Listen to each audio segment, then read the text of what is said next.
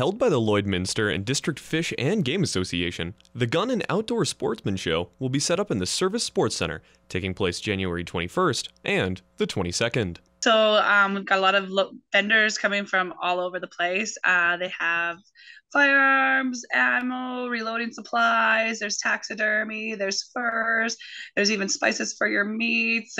There's so much coming. It's really great. Including everything that is available to purchase and see at the show this year, they have important guests to oversee the sales of firearms. We're very excited. This is the first year that we've actually had the Alberta CFO come. So that's the Chief Firearms Officer. So they're sending 2 officers down to answer some of the questions about the new recent firearms bans and some of the bills that are going through.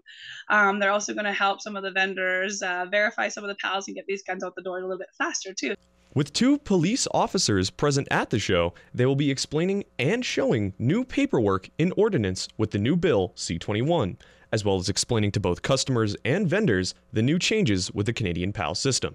Changes that not all firearm owners agree with.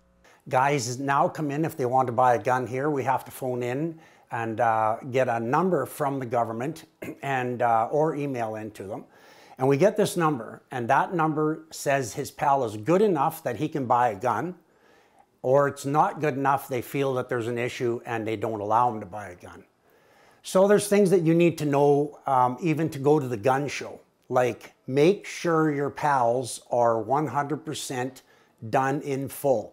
If you do not have an email address attached to your PAL, you get it done now, because you will have issues if you do not have an email address.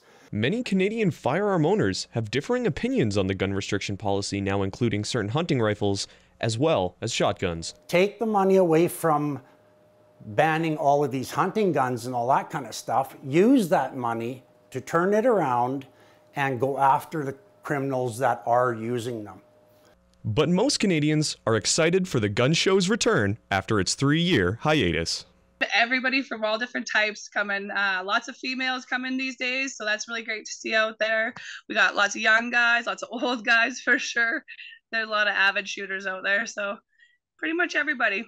A door prize of a hunting rifle will be given away, and the winner holding a valid PAL will be drawn on February 18th.